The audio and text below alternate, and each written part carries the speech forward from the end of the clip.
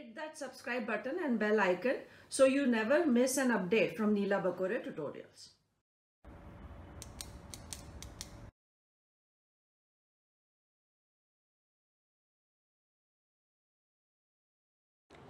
In this part, we will be talking about Phylum Arthropoda. So this is our next phylum. And here also we will discuss the general characteristics, a brief classification, and then we will start taking various examples. Arthropoda is the largest phylum. That means it has maximum number of species. And the name Arthropoda is given because they have jointed appendages. Appendages are the structures which arise from the main body. Now they may be for walking or for swimming. So there are appendages which have pieces joined, and that is why we call them jointed appendages. If we talk about the general characteristics, they have exoskeleton, and this exoskeleton is made up of chitin.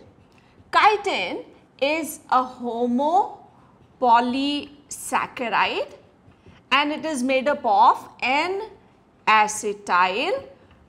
glucosamine.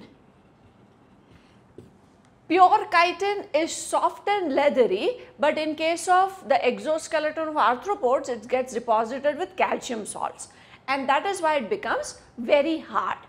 And this chitin is present in pieces. Each piece is known as sclereid, and these are again on the dorsal side one piece, on the ventral side and on the lateral sides also. So if we talk about the dorsal piece, there is one ventral piece and there are two lateral pieces. The dorsal one is known as tergum, the ventral is known as sternum, and the lateral, these two, they are called the pleura. And these pieces are joined, they are connected. So here there is a connection, and this connection is of arthropodial membrane. So this membrane which connects these pieces is known as arthropodial membrane. So this is about the exoskeleton. Now as we said, exoskeleton is of chitin. Chitin is a dead material, it is not going to grow. The animal which is inside grows in size, but the exoskeleton doesn't grow. So they shed the exoskeletal pieces and regrow new pieces which are slightly bigger, and this shedding is known as molting.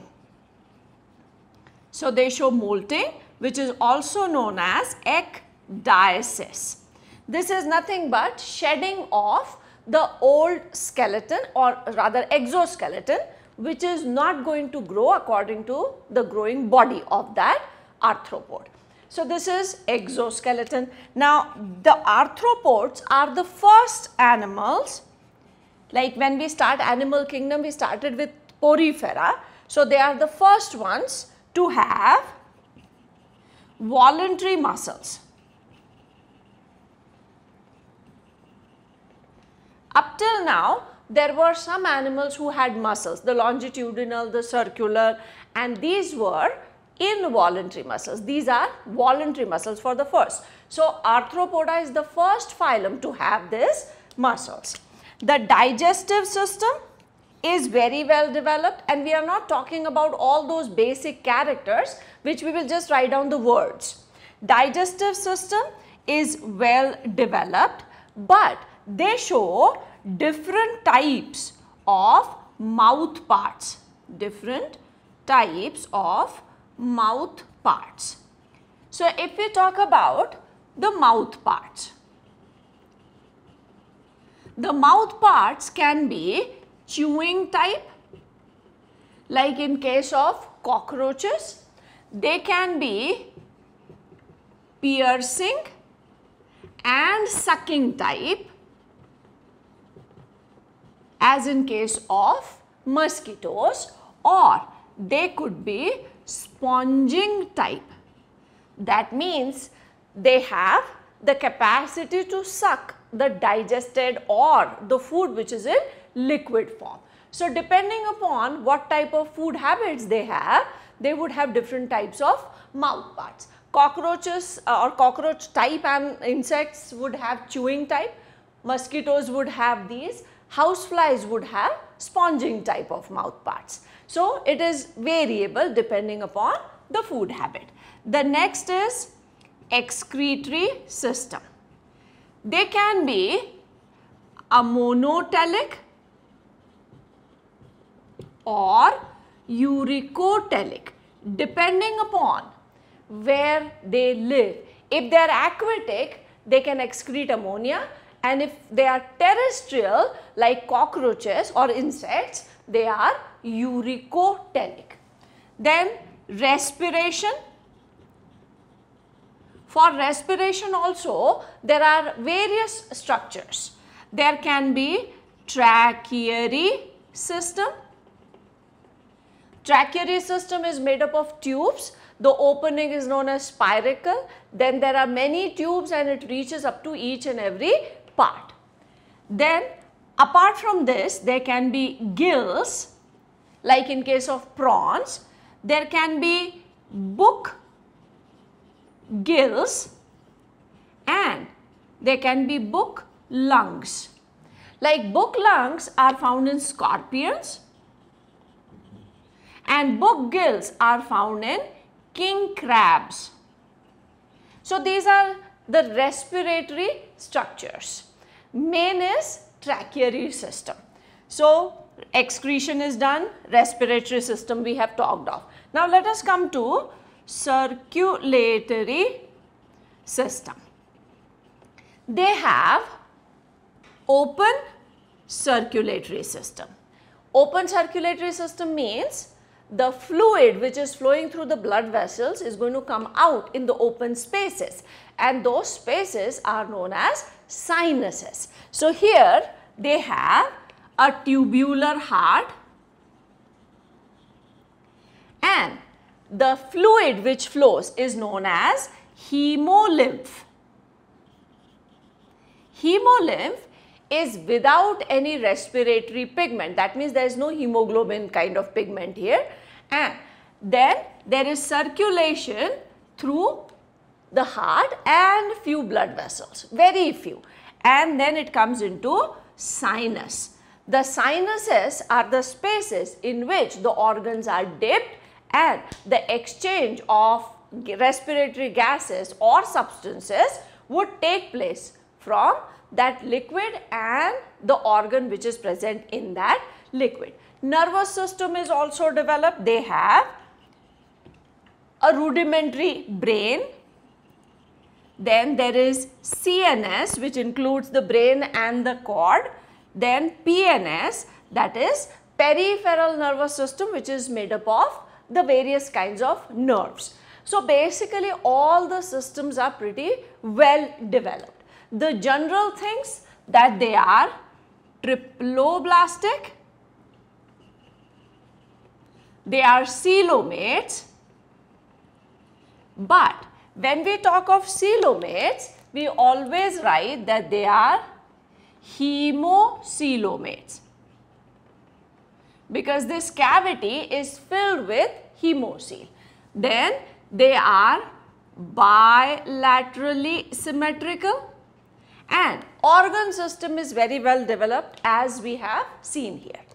The last system that we need to talk of is reproductive system. In case of arthropods, the sexes are separate. Sexes are separate. That means there would be a male arthropod and a female arthropod. Fertilization may be internal or external. Fertilization external as well as internal. And the development can also be direct or indirect. Direct development means what comes out of the egg is a tiny organism fully formed, like what happens in case of cockroaches. they lay eggs, and what comes out of the egg is called nymph. That nymph resembles the adult cockroach except for few things. Internally they don't have the sex organs developed and they don't have wings also. And indirect means there are larval stages, like in case of mosquitoes, houseflies, butterflies, there are larval stages. So from egg there is larva which comes out, from the larva we get the pupal stage, and then from the pupa comes the adult. So various systems, all these systems are very well developed. For excretion, the structures are Malpighian tubules. This is the main excretory structure. They also show storage excretion with the help of some special cells called urate cells. What urate cells do, they keep collecting that uric acid or the nitrogenous waste, and once they are fully loaded with that waste, they would come and attach on the inner side of this exoskeletal piece. As we said that they show molting, that means once this exoskeleton is becoming tight, new one will be secreted and this old one will be discarded. So when this is discarded, along with that, urate cell which is full of nitrogenous waste will also get lost. So they work by storage excretion. In case of prawn, there is one more structure which helps in excretion, and they are called the green glands, or sometimes they are also called the antennary glands because their openings are just beneath the antennae. So this is the general feature or general features of arthropoda. Now in arthropoda we also need to understand the classification. Arthropoda is classified into 7 classes, and the criteria for this classification is the number of appendages, then the mode of excretion, that is whether they are excreting with the help of Malpighian tubule, which is that nitrogenous waste which is getting excreted, and all examples in this particular or in all these 7 classes are very important. So we will just write down the names of these 7 classes here, and in the next part we will take up every class and at least one example of every class. So first is called Onychophora, then Arachnida, third is Crustacea, fourth Insecta, then Chilopoda, sixth is Diplopoda, and the 7th one is Merostomata. Now the classification is on many criteria, but the most important is the appendages and the excretion. Now which all are the important examples of this? In Onychophora we would include Peripatus, which is called the walking worm. In Arachnida we include the spiders. In Crustacea we have prawns.